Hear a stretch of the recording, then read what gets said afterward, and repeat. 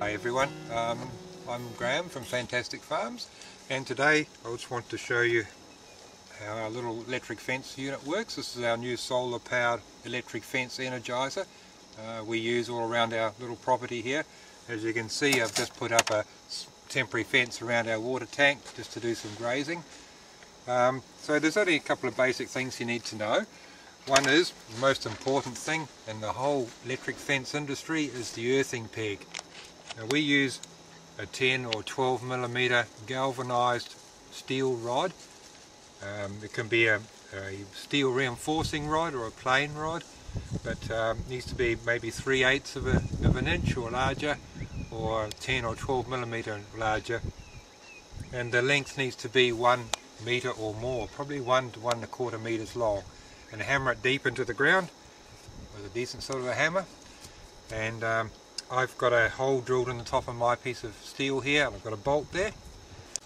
I just want to show a close-up. Okay. Electric fence unit here comes with 2 wires. There's a handle on the top for lifting, carrying around. This is a total waterproof unit, so you can actually leave it in the sun and the rain all the time, all year round. It won't hurt it. It's made to be outside. On the top we have a small solar panel, and you just face it according to whether it's summer or winter, and it's got little notches that just locks in.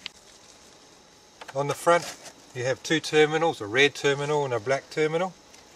Black terminal has got earth or ground written on it, and you connect the black earth wire that comes with it. It's got a little eye on the end, and that connects to that terminal there. And then the red terminal is for the live wire.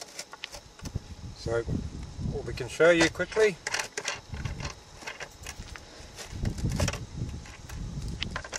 black onto ground, red onto the fence.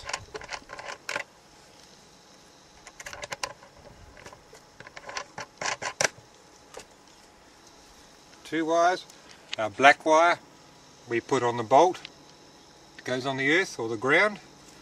The red has a clip on the end to make it easy for you, and we like to use this tape, but you can use steel wire or anything else to make electric fence, and it clips on there.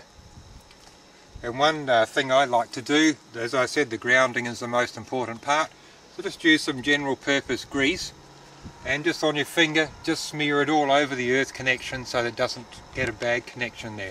It's just a little trick to do. Now on the front you've got an on-off switch. Now if for some reason your sun doesn't come out and shine for 3 days, there's not a problem. The battery in the unit is a rechargeable motorcycle battery, and it'll actually last up to 3 days on its own without being recharged. When you first get the charger, the battery just needs to be topped up, so just leave it in the sunshine for a day or so to charge up fully before you connect it to your fence. And this particular unit will do up to a 3 kilometer fence line. So what that means is it'll do a wire 3 kilometers long. So if you have 1 wire, it will do 3 kilometers. I've got 2 wires here, as you can see.